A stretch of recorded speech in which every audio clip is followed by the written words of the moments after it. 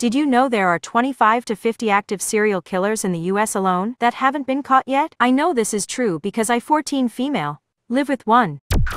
Storytime door. Ever since I was little I've lived alone with my dad. When I was younger, it was without a doubt the worst time of my life. I had my own room, and it always seemed like my life was normal from the outside looking in, but in reality my life was more like a nightmare. I wasn't allowed to come out of my room unless I asked permission first. Even if I had to use the bathroom, I pretty much wasn't allowed out of my room for anything, and for a long time I didn't know why. Then one night I found out, and even though it's horrible I accept it. I was in my room when I started hearing loud noises and bangs coming from downstairs. I was scared and I couldn't leave my room, so I put a pillow over my ears and tried to block out the noise. I never heard screams or voices, but I knew something horrible was happening. A little while later I could hear my dad just shouting and talking to himself. He was saying things like, "Look at this mess, and why did you wake up?" And then I heard our front door open and shut. After that it was really quiet and I started to hear this really weird noise. I was pretty young, I don't know exactly how old, but I remember thinking it was a puppy. In my mind the puppy had made the mess and I wanted to get out of my room and see. I started calling my dad from the doorway of my room, but he never answered. I knew he left, but I wanted to make sure. I figured I would just go find the puppy and get back to my room before my dad came back in. I followed the sound down the stairs, but the closer and closer I got to it, the more I felt like I was going to find something terrible. By the time I got downstairs, I had pretty much scared myself out of even trying. I was about to turn around and go back to my room when I heard something that almost made me throw up. I was so nervous. It was a voice that I didn't recognize,